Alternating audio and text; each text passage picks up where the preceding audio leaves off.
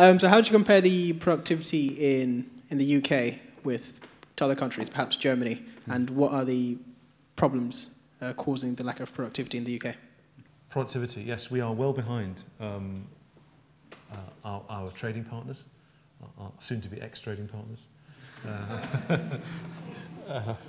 And it's the biggest problem facing the UK. So it stems in part from a lack of employment of capital. Investment has undershot every investment equation you could write down. It's surprised on the downside for a very long time. So why has investment surprised on the downside? Well, confidence has been low.